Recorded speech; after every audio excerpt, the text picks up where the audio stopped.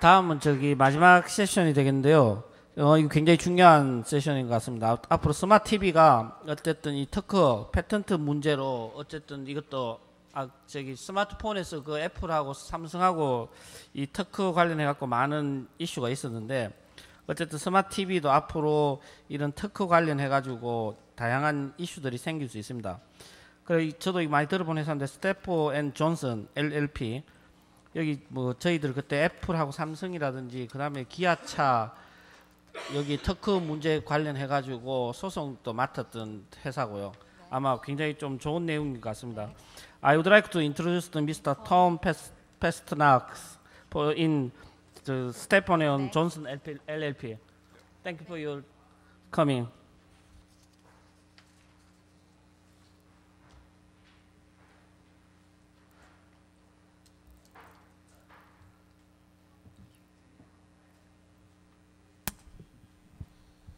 Good afternoon. My name's Tom Pasternak. I'm a patent litigator from Chicago, Illinois. And about a week ago, one of my partners asked me if I could come to Korea and talk about the smart TV patent wars. And I said, "What smart TV patent wars?" He said, "I don't know either, but that's the topic you have to talk about." So I decided to look into it and see what I conclude about whether there have been smart TV patent wars, whether there are some coming, and I'm going to show you what I found, and I'm going to make a prediction at the end. Everyone knows about the smartphone patent wars, right? It's on the front page of every newspaper, and certainly here in Korea with the Samsung Apple war. Everyone knows about that one. Smart TV patent wars, I haven't heard of any, but as I looked into it, what I found and what I'm going to show you some examples of are there have been some smart TV patent wars, and I think there's more coming. So that's generally what we're going to talk about, and I'm kind of go back and forth between some of the big litigations that have gone on and also some of the intellectual property that is out there and is coming. I've obviously, because I'm a U.S. patent lawyer, looked at U.S.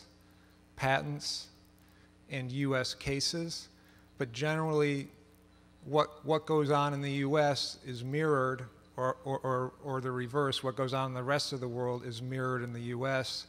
in terms of what intellectual property companies are getting and what battles are being fought. For example, the smartphone patent wars, one of the biggest battles was between Samsung and Apple in the United States recently, but that battle has gone on and is going on around the rest of the world. So if we talk about my sort of survey here based on U.S. intellectual property, I think it's a fair premise to say that that will be what's going to happen in the rest of the world.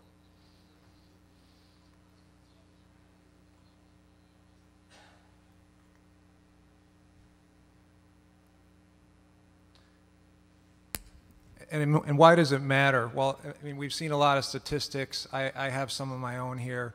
The bottom line is that smart TV sales are growing, and they're going to be huge. And there's sort of a law of patent economics, and that law says that if there's a lot of money out there, there may be U.S. patent litigation.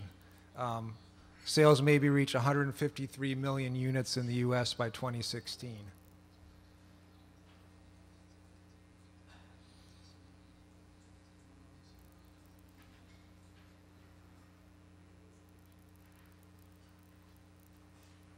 One of the first companies I came across where there actually has been, and it's currently going on, is in a company called Rovi. It's an American company, and it provides various kinds of technology for use in smart television. Rovi has basically sued the industry, both in the International Trade Commission and in the U.S. district courts. You can see some of the companies that have been sued. You know, all of the big players in the smart TV universe have been sued by Rovi, either in the ITC or in the district courts. So here's one example. There has been at least one smart television patent war started by Rovi, and it's still going. What is that war about? It's about televisions with interactive program guides, video demand, parental control features, and we're going to see that those sorts of things are at issue in a lot of the sort of wars I'll be telling you about, and those sorts of things are at issue in the patents that are coming that may lead to the future battles. I typically talk more to patent lawyers than I do to non-patent lawyers, and I don't have a good sense of sort of people's familiarity with patents. I won't assume there's any, but at the same time, I don't want to insult anyone. But I have a few examples of some of the patents that are at issue in these things, just to show you kind of what they look like, what some of the things that are going on are. I'm not going to dive into any detail at all about what the claims of the patents are, or what the accusations of infringement are. These are just meant to be sort of illustrations of some of the patents and some of the issues. This is one of the patents that Rovi has been asserting, and as you can see, it has to do with parental control of television viewing. And again, in a patent, what you look at in a patent is the claims at the end, and a claim is a list of things that one has to do to infringe, and that's really what a patent is about. And I'm going to talk about a little bit about system claims and method claims. What a system claim is a bunch of parts connected together, and what a method claim is a bunch of steps.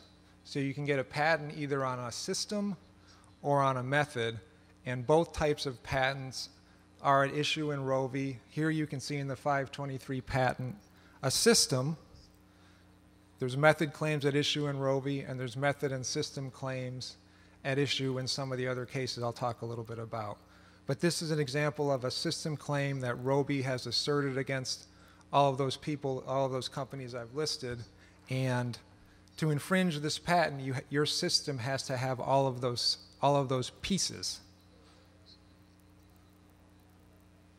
Another patent that Rovi has asserted has to do with an interactive television program guide.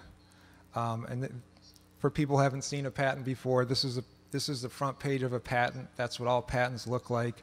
Has various descriptions of what's going on in the patent. And this is one of the claims from another of the Rovi patents, and it claims an interactive television video on demand program guide system with all of these various parts. So for someone to be found guilty of infringement of this patent, all of these things have to be present. You also see something in this claim that you'll often see in patent claims, and that's when you say means for displaying. All that really means is just a shorthand way for describing another part of a system. It's a patent lawyer's trick to describe a part.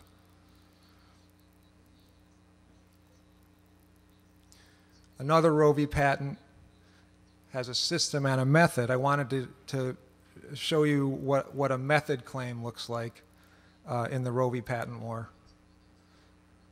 And here we have a method claim. As you can see, it claims a method for using an electronic program guide. So to infringe this claim, someone would have to carry out the steps, the providing step, the receiving step, and the accessing step. That's the difference between a method claim and a system claim. So that's a little bit about Rovi.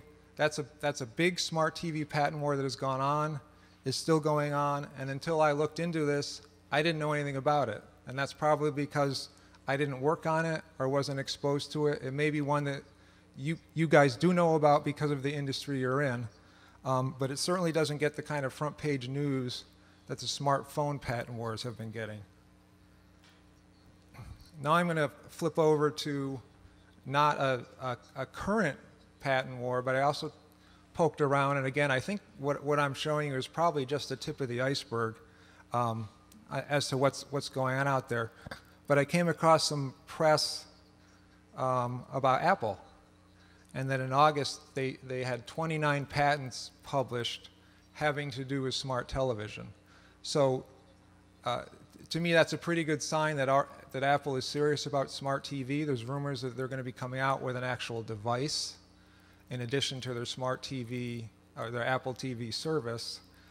And I took a look at one of the patents that issued, and it shows again the kind of things people are getting intellectual property on. Ways to display on the screen. We talked this morning a little bit about the importance of the user interface.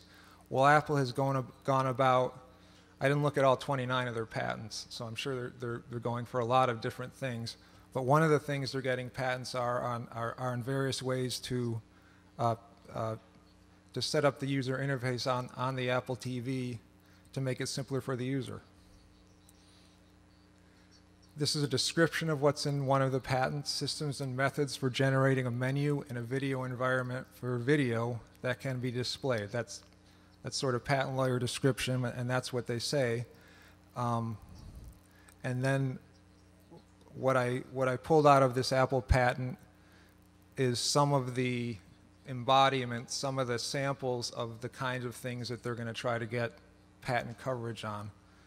This one shows an example of a screen, and you can see sort of a talk show at the bottom with various icons to do various things as far as recording and so forth on that show.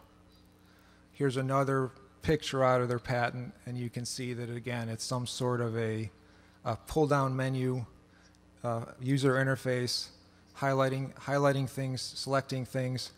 These things are it struck me as I was watching my friend from Italy displaying some of his user interfaces that they look a lot like this. So what does that mean to a patent lawyer? It means that there may be problems for people in Italy if Apple is getting patents on this sort of thing in Italy. And knowing Apple, they probably are. So the signs are all out there by looking at this, comparing it to that there are patent wars coming from Apple. Okay, now I'll flip back to another patent war. This one I actually had heard of, TiVo. TiVo is the famous, at least in the United States, the famous system where you can record one program while you're watching another. And they were very smart about it.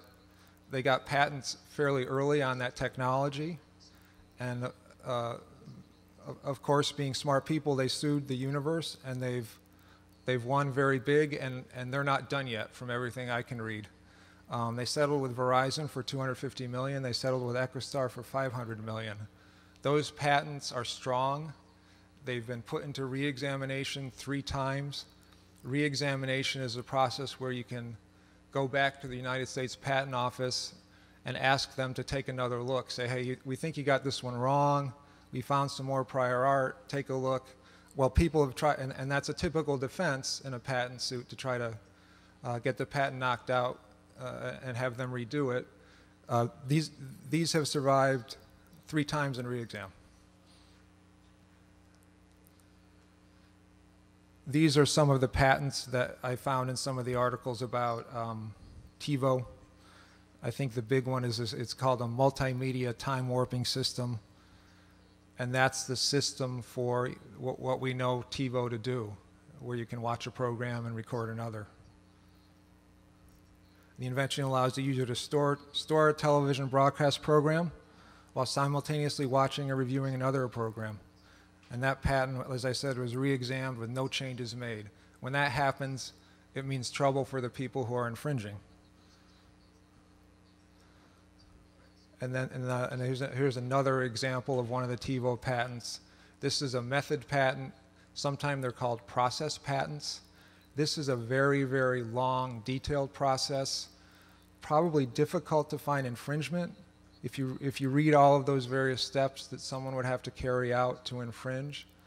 But a claim like that would be hard to invalidate because it's so very specific.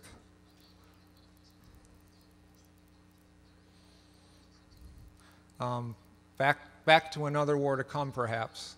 I looked at Google. I didn't find much. But what I found about Google on a patent they've applied for is using an Android phone as a control for a smart TV, and particularly using voice commands. And you see a picture from the patent application of a person talking to his phone, asking a question to the television when is Seinfeld on, and the television says. The notions of voice actuation are in what I looked at, widespread in smart TV. So now we see that Google is getting patents on this. So what does that mean to me? It means something's going to happen.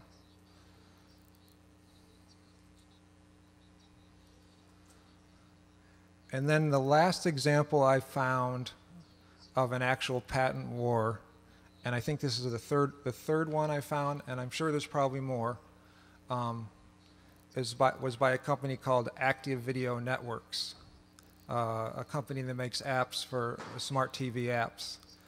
And they sued Verizon, who seems to be a prime target in these suits, on patents related to video on demand TV. And Verizon settled with Active Video Networks. They have a boatload of patents on various aspects of smart TV, and it's pretty clear to me in what I've seen that Active Video Networks is going to be out there and active in asserting its patents.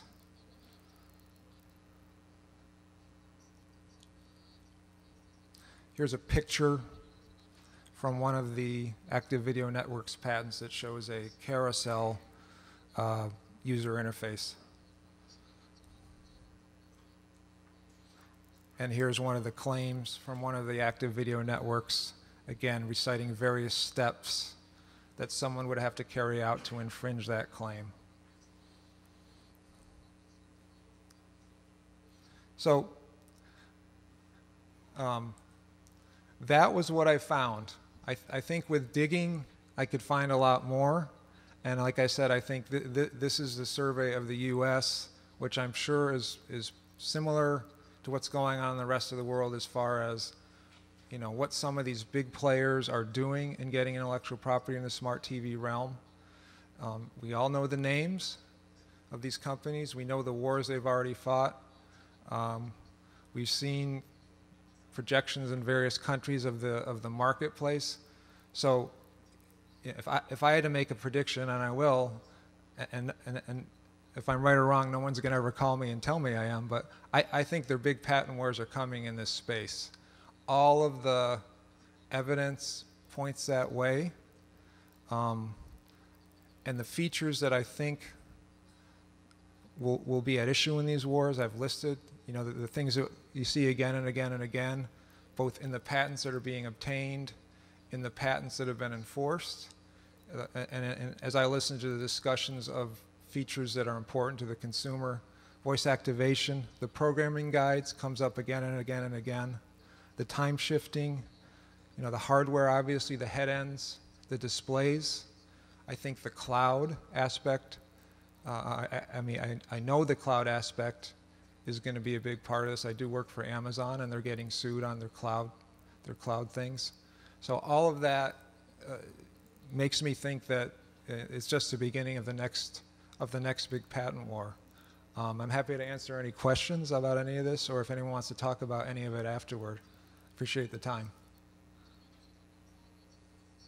혹시 질문 있으신 분?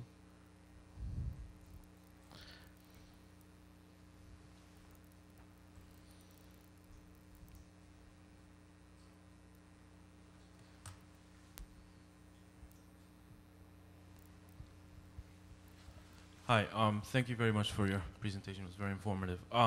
One question I had was, obviously the economy is not doing well, and smart TV, I'm assuming that many sort of small and medium-sized enterprises are having difficulties.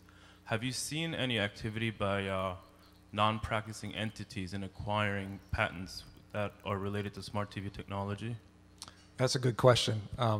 And for those who don't know, a non-practicing entity is sort of the plague of the corporate world. It's a company that acquires patents purely as a business and sues big companies. I looked for that. I did not find any, but I guarantee you that they are. Guarantee it. I mean, some of this stuff is well hidden until it pops up. Anyone else? Okay, Mike. Seems like some of the patents have a limited shelf life because they're older, especially the ones like you mentioned on TiVo. Is this the case that what you're finding, that these things will expire and then they'll be? That's a very good point. I didn't look hard at that, but my sense is that in the ones where they've already been suing people for 5-7 years, they probably are getting at the end of the life. These other ones are just issuing, so it's on to the next stage. But that's a good point. Obviously, patents do have a limited life, and some of these ones are getting on in their age.